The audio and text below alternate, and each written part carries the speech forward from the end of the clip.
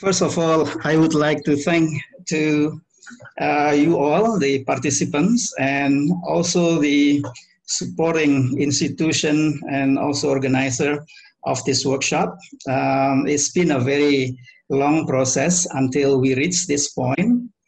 Just to give you a little bit of background why we do this, actually CIFOR and the International Tropical Peat Center, ITPC, were thinking of having this event as a small workshop in Tallinn, Estonia, when the organizer was organizing the International Peat Congress.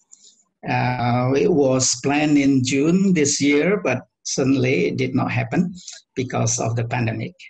So we repackaged this idea and think about having it as a series of webinar, regardless where we are. And we expect to reach as many people as possible, and definitely will be larger than what we were thinking if it was in Tallinn, Estonia. So we approached the Ministry of Forestry, BRG, the Peatland Restoration Agency in Indonesia, and share the idea of having this. So we were thinking of running it then as a webinar, and the idea was welcomed by both the ministry and the BRG. So thank you very much for that support. And perhaps we are better off, because what we are going to do today will be much more than what we could have been doing in Tallinn. And perhaps towards the end of this series, we might be able to present the full-fledged of the criteria and indicator identification processes in Tallinn, probably in May next year. So we will come with a better idea and share the result of this series of webinar. So I keep saying that it is a series because this is the first of the series. We try to explore the possibility of incorporating criteria and indicators. So we try to set the scene today, and we expect to have at least 2 or 3 more webinar to go into deeper kind of exercise to look at the biophysical, socioeconomic, and other aspects that might be useful to consider in designing the criteria and indicator for tropical peatland restoration. So we will come up with a kind of synthesis by the end of this year, and that will be the kind of deliberate outcome of this series. And during the course of this series, we are trying to identify the criteria and indicators, and more importantly, to validate that, if that can be used for tropical peatland restoration monitoring. So the core of this activity is released in the second and the third webinar. So stay tuned, we will be there and engage you throughout the process. So for today, we are fortunate to have a whole set of dignitaries and also prominent people working in this area. We, again, thank you very much, Mr. Alu Dohong, who's the Vice Minister of Environment and Forestry of Indonesia, and also Fuad, Pak Nasir Fuad, who is the head of BRG. Both of them will help us to set the tone, where are we heading to in the next 4 or 5 months or so. And then in the first section, as I said, we are going to set the scene. Again, we are fortunate to have colleagues from the Ministry of Forestry, Ms. Budi Susanti, who will be sharing with us about the challenge about what happened in Indonesia peatland management.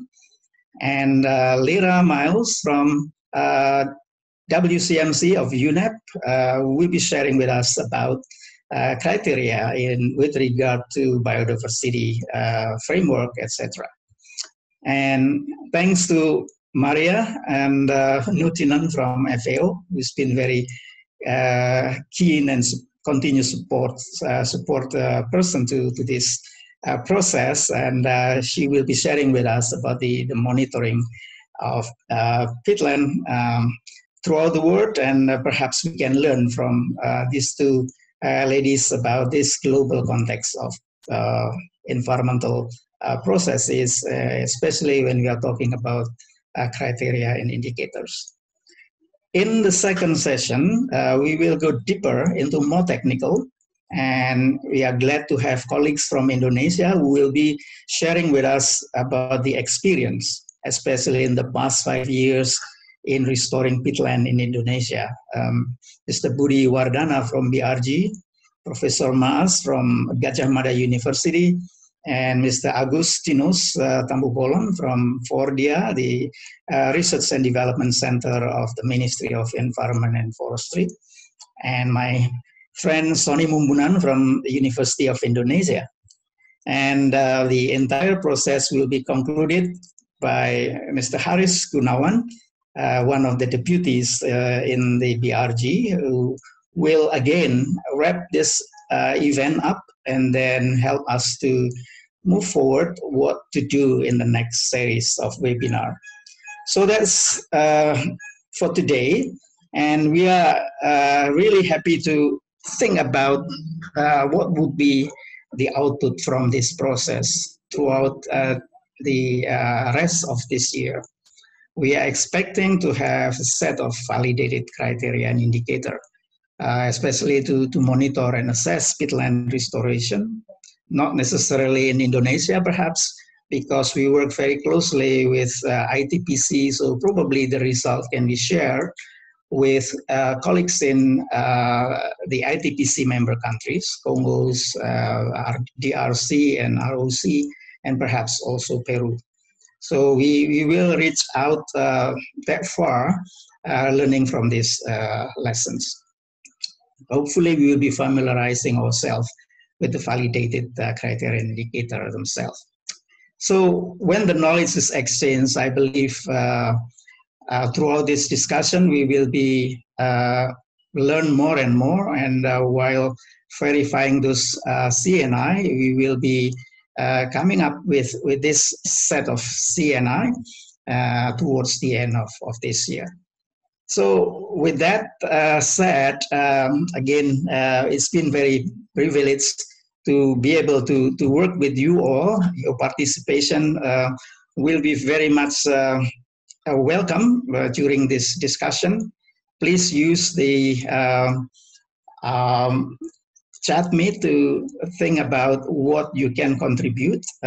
Do that, and I will read the questions and comments for the speakers while we are listening to the discussion in each session. Somewhere in the middle of this session, we will have a break for 10 minutes, and perhaps we can use that time to go to the restroom or whatever, stretch your leg. But we will also show some of videos that are relevant to the topic that we are discussing today. So thanks also to our supporter, USAID, NICFI, certainly FAO and UNEP has been very instrumental in helping and designing this workshop, also the Global Peatland Initiative. I would like to invite our guest of honor. That would be a set of agenda that we will be going through today, and it's quite packed. We will have 2.5 hours more or less, or probably 3. So please bear with us. So without further ado, I would like to invite Pak Nasir Fuad to address the participant and give your wise word what to do in the next few months, especially today when we are discussing this for the first time. Pak Nasir, time is yours. Thank you, Pak Daniel, for your kind and great initiative to get us all today. Good afternoon, good morning, all colleagues. Excellency Vice Minister of Environment and Forestry, distinguished speakers, from the Ministry of Environment and Forestry, from BRG, from colleagues from FAO, UNEP, ITPC, universities, NGOs, and all honorable guests. Let me start by saying that we appreciate, of course, all your support and attentions and cooperations with Indonesia in working to improve our management, our practices, and the science also behind that for tropical peatland. Indonesia have more than 500 tropical peatland ecosystems stretched from Aceh to Papua. The size, I think the distance is about from Portugal to Moscow, with 26 million hectares of tropical peatland ecosystems. And we are very grateful to have our President Joko Widodo, who himself have personal attentions and support and guidance towards our agenda of peatland restorations and peatland protections in Indonesia, and also appreciate very much to Ibu Siti Nurbaya, our ministers, in providing policy and guidelines on all of these tropical peatland agenda. Now, criteria indicator for the peatland restorations, we have had already a ministerial decree, a ministerial regulations number 16 of 2017, bringing 3 categories of criteria.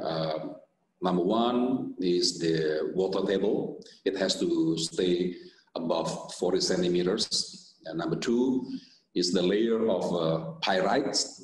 It cannot be exposed to keep the peatland, let's say, healthy and restored. And number 3 is the land cover, vegetation cover. Yeah, so these are 3, let's say, biophysical properties. And we set up our program, restoration program in Indonesia, towards these 3 criteria. So I call this the ultimate criteria for peat restoration. Ladies and gentlemen, allow me to take a few minutes to describe what we're doing. Number 1, we adopt 3 approaches in our program. We call it 3 R's. The first R is the rewetting program. The rewetting is, of course, to bring up the water level and avoid more draining of peatland, and make sure that peat is wet as possible. It will decrease greenhouse gas emissions. It will minimize fire hazard during the dry months. And that rewetting program addressed to the 2 criteria set up in the ministerial regulation, which is the water table and the pyrite layers. Yeah. And then number 2, our program, our approach, we call it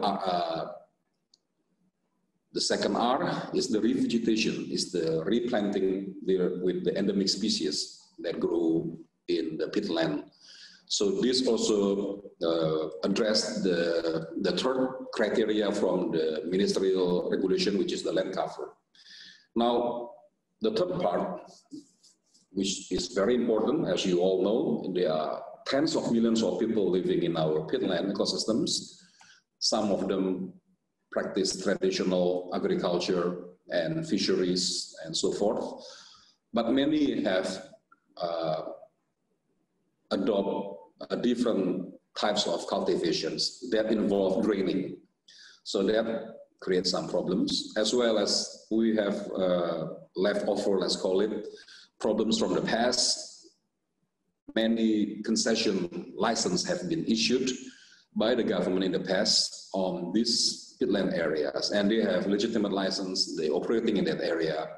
The minister, Ibu Siti, have issued several regulations and policies driving those concession holders to improve their practices and so on. But we have to face with the problems, mostly with our communities as well. That's why we adopt the 3rd R, we call it revitalizations of the livelihood. So we have to provide solution for these farmers on how can they still cultivate the peatland, which they have been living there for maybe hundreds of years, without compromising further the integrity of the ecosystem. Now, this is perhaps the beyond biophysical criteria indicators. Our third R, of course, we adopt that because we're answering the problems for communities, but it goes towards the ultimate criteria, which is the water table, the pyrite, and the land cover, vegetation cover. Now, our Vice President 6 months ago when we were summoned, he gave a very strong emphasis on changing people attitude and behavior is perhaps the hardest harder challenge. So how can we also look at ourselves when we run this third R, the third approach?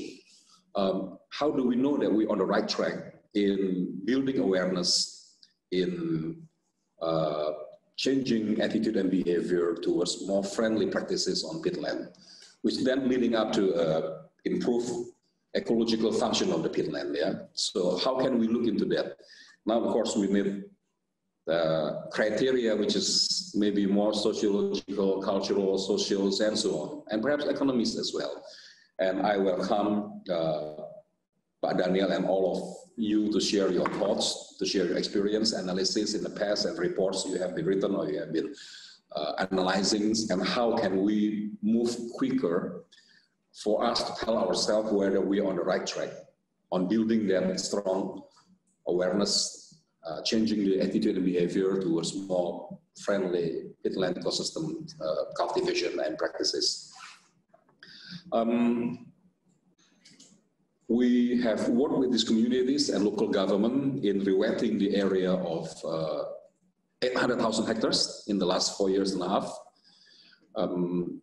I'm not saying that we already achieved the goals from the Ibu Siti criteria in the regulation, but we are on the way to go to that. Now, it's also interesting if we can evaluate ourselves, assess ourselves, that if there are progressive indicators. So when we look at what we are doing, we look at certain indicator criteria, we know that we are on the right track, halfway, 3/4, or a quarter. So it will be interesting to look at also these progressive indicators in the future.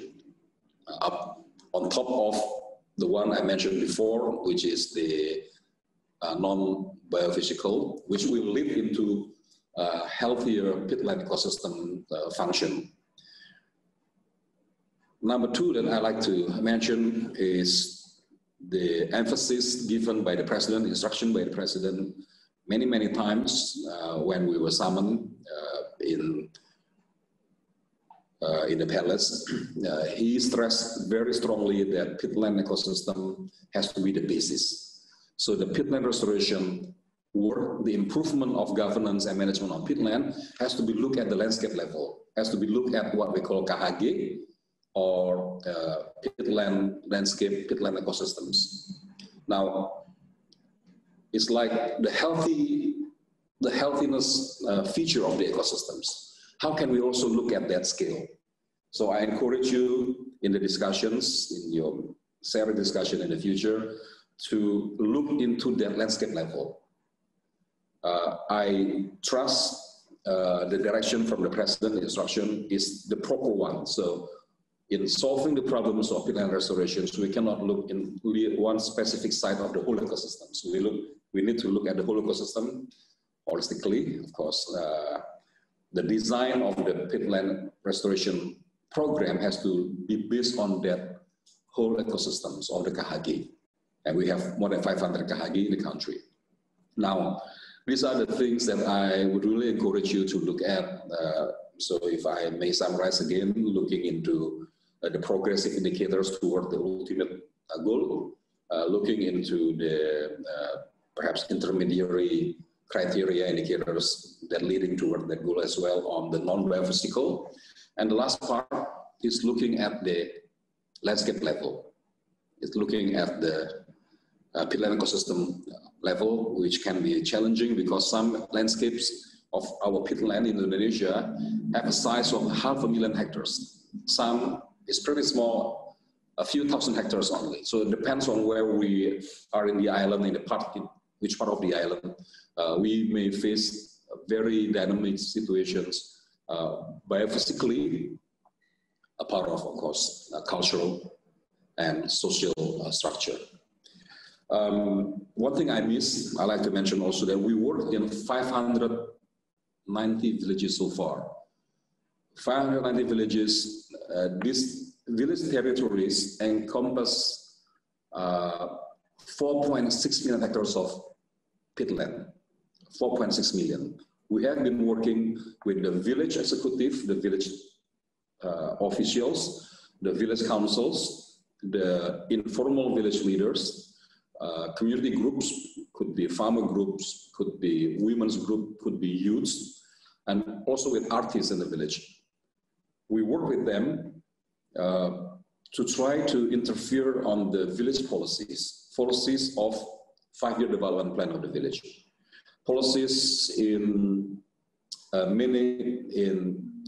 in controlling which kind of activities are allowed, what kind of activities cannot be done in certain areas of their peatland, and also policy of using their village fund, the village grant that they got from the government.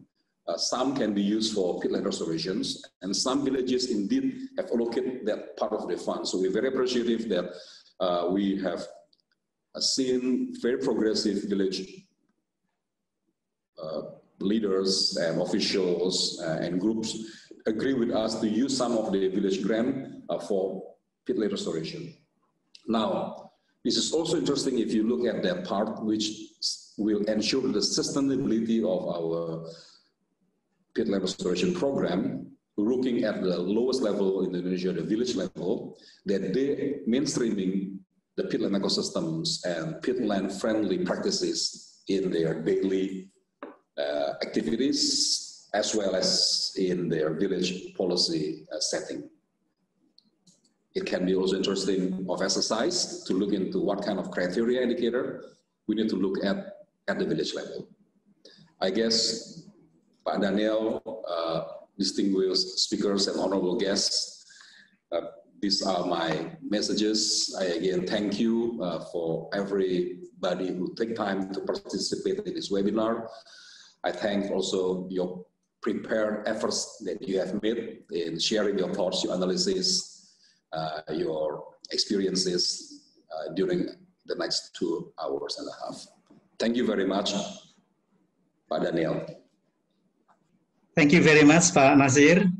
There was a very thoughtful suggestion and advice on the way forward, where we are heading to. And I'm particularly glad you mentioned about community level and also gender balance. I think we take a note on that. Very wise advice for us today. Thank you. So next, we would like to welcome Dr. Alu Dohong, the Vice Minister of Environment and Forestry, who is going to give his keynote speech and officially open this webinar. All right, thank you. Honorable, the head of Peatland Restoration Agency, representative from UN Environment Program, Food and Agriculture Organization, Center for International Forestry Research, Global Peatland Initiative, honorable representative from ministries and government agencies, distinguished speakers, moderators, participants, ladies and gentlemen. Good afternoon, good morning, maybe good evening for other participants from overseas. Welcome you all in this joining this webinar.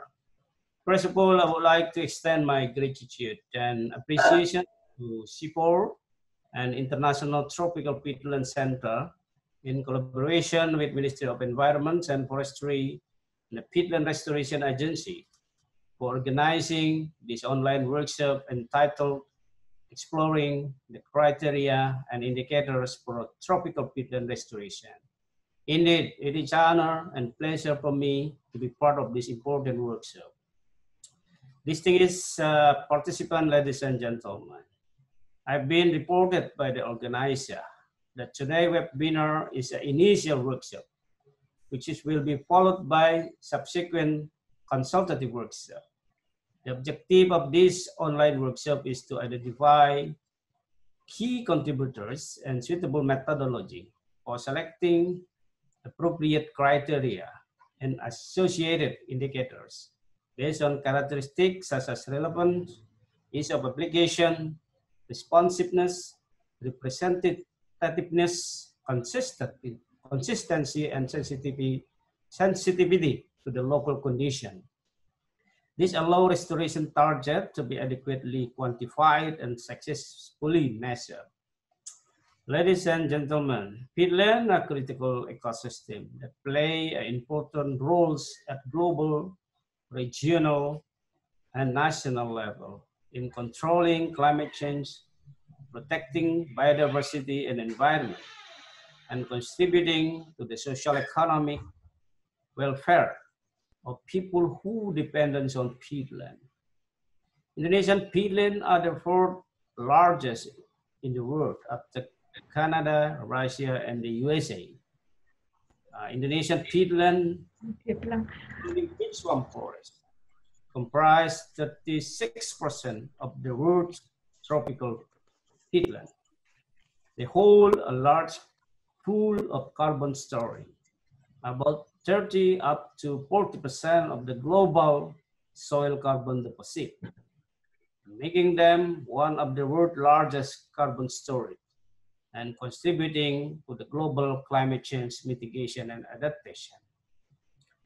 As one of the largest tropical peatlands, Indonesian peatlands provide numerous ecosystem services. In their natural condition, peatlands support a large range of habitats and provide home for biodiversity. They also play important roles in retention, purification, and release of water, and providing vital ecosystem function and services, reducing scale and mitigate the impact of droughts, floods, and intrusion of salt water into productive peatland areas. Despite their importance for environmental services and economic sources, tropical peatlands are among the most vulnerable ecosystems that could be threatened by anthropogenic activities. A major threat to peatland degradation in many countries, including in Indonesia in particular, is clearing and peatland drainage. Clearing and draining of peatland over recent decades has resulted in unprecedented increase in peat fires, which not only produce haze and pollution, but also endanger critical ecological services and affect ecosystem quality, including biodiversity loss and increase of greenhouse gases emission. Indonesian peatland have faced deforestation and drainage since 1980s actually, mainly due to timber plantation and agricultural purposes. Distinguished guests, participants, and ladies and gentlemen, the government of Indonesia has demonstrated a strong commitment on the protection and sustainable management of peatland ecosystem. President of the Republic of Indonesia, Bapak Joko Widodo, gives a very clear direction to protect and sustainably manage the peatland ecosystem, as well as prevent from potential forest peatland fire related. The enactment of Government Regulation Number 71, 2014, and then revised by Government Regulation Number 57, 2016, provide the authority to the government of Indonesia to protect and manage Indonesian peatland ecosystem based on peatland hydrological unit approach and establish peatland function into conservation and cultivation function. Criteria and indicators for peatland ecosystem degradation are clearly mentioned in the Article 23 of the Government Regulation Number 71, 2014. Article 23, verse 2 has degraded peatland, mentioned that peatland ecosystem with protected function are declared as a degraded peatland if it exceeded the standard criteria for degraded peatland as follows. A, there is an artificial drainage built on peatland ecosystem. B, there is an export of pirates or quartz sediment under the peat layer. And C, there is a reduction in the land cover in peatland ecosystem.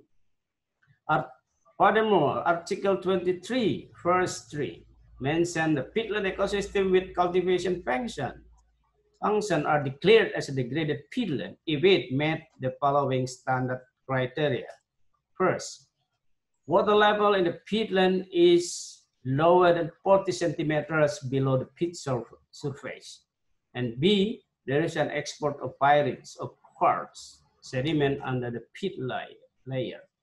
These criteria and indicators are then used as the baseline for measuring the performance of peatland restoration activity in Indonesia.